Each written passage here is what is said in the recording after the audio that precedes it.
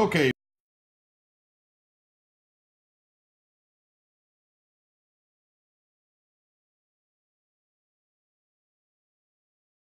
Peeps, here we go. So I did a ton of research on how to hook my breaker box up to the generator, and there's a million videos out there, but they really didn't kind of explain a couple things, which I'm going to make really clear for you guys. Okay, now I have two separate breaker boxes, so your mileage may vary. Mine, main breaker and the fan breaker is outside, whereas I have the house breakers inside the garage. So as you see from my general design is going to be this. This is the outside breaker, right? This is my main breaker. This is a fan breaker, and there's an open slot here. That's where I'm going to put the 50 amp breaker into here. Punch out a hole here to get these wires in. Punch out a hole to get this in. Typical electrician 101. Now, as always, when working with anything, turn the main breaker off before you do a damn thing. Treat this as hot or die. Your call. You know, hey, you will die if you touch a 50 amp breaker hot. End of story. Turn the main breaker off, guys. Don't be stupid. Okay, now, with the breaker off, what I did was pull, okay, let's not lie, I went down there and I found out there's a 100 different kinds of breakers. So I came back, I pulled this 30 amp breaker from my fan to see what kind of breakers. There's 100 of different kinds of breakers, guys. If possible, pull one of your breakers, take a picture of it so you can see the feet or the claws on the bottom. That will save a big amount of trouble. Okay, blah blah. I inserted the 50 amp breaker into my breaker box outside. I bought a utility box that has the little lid that opens up, but anyway, and I put the female adapter into here that came with it. It's about 60 bucks. Now, 8 gauge wire, okay? You need some pretty hefty wire to hold that 50 amp current. The 8 gauge worked just perfectly for me. All right, so once I connected those wires up with my breaker and got the plug going, I'll show you this $115 cable I got that has the right ends for this box and the right end for the generator. So that was the whole deal. Now, FP&L is out here providing power into this box, right? So now, this is FP&L. This is my Florida Power and Light. I am the utility company. Same thing, I'm putting power into that box. It's kind of an interesting concept, but it's that simple. Okay, now,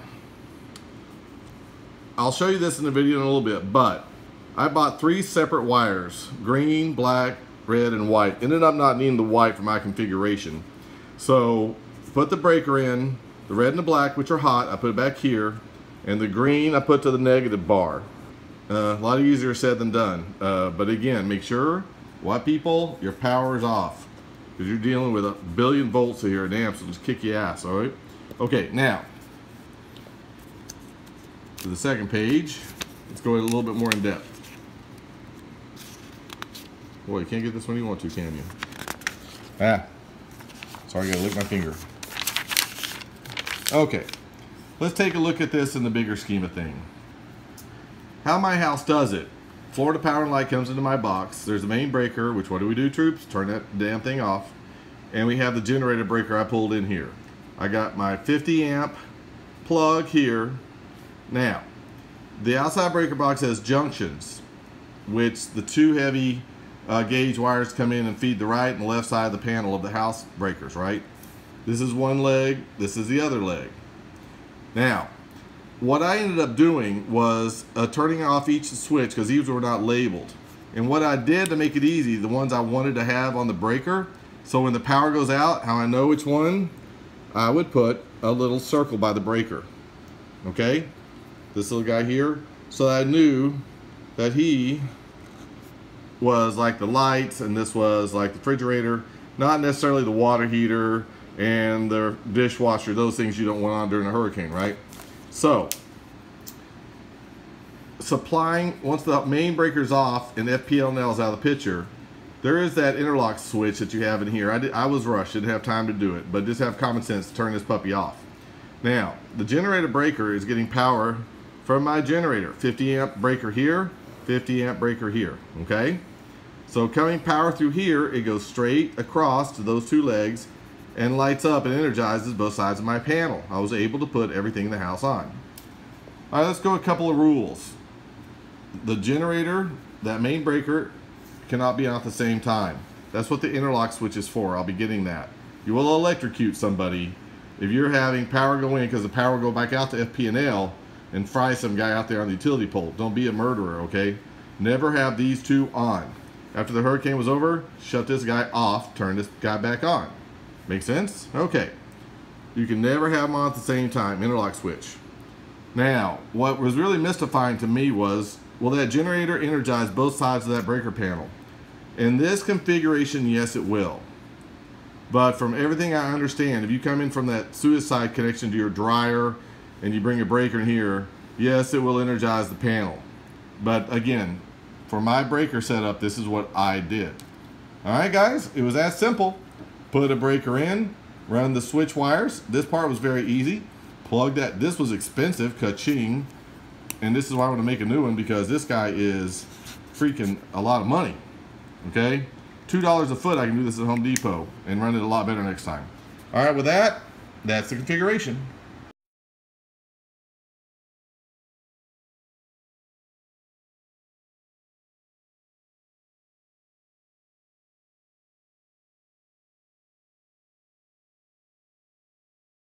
Now save yourself a lot of time. Take a breaker out, take it to Home Depot with you. This will save so much time and trips back and forth. Okay, now what I'm doing is wiring my outdoor receptacle. It's pretty easy. This is 8-gauge wire. The directions tell you what to do for the reliance control. Pretty cut and dry. So with that, all you have to do basically is unscrew that. Unscrew that screw a little bit, and then that opens a cup in there, and then you just, cut about 5/8 of an inch off, half an inch off, and tighten them down. So now what I'm going to do is go out to my breaker box and look at my punch out holes and see what I got to do to get this guy mounted. That's the big fun. Okay, at this point I've got my 50 amp breaker on the right. Tiny breaker box, I know. Alright, I just knocked out that hole. Plan is take this guy, mount him around this area, and try not to drill into my 20 hot wires. As you notice, my breaker box is off. The master breaker is off. Still treating it as though this is hot. Alright, so I'm going to route some wires. Alrighty, so I've got this mounted in now. You can see. That's the only screws I had. I'll get those taped off, cut off, or something. I know it's not safe. I'll get it covered. And now connect that little ground wire there that keeps popping off, and we'll be breaking it up soon here.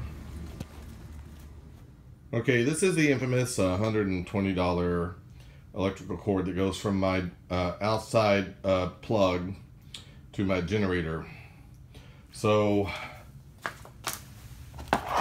besides being about as thick as my arm, that's the connector you see on this side. That 3-prong with a pin to center it in.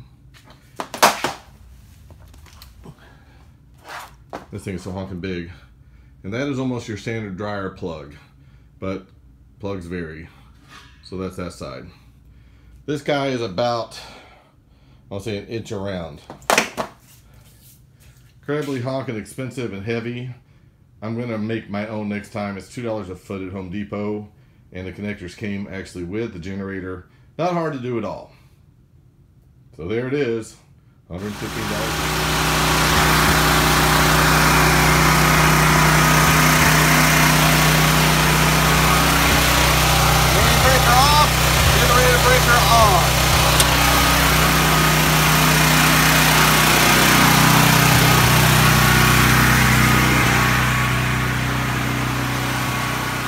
Here we go with a wet wound moment or not. Will my garage light come on? 1, 2, 3.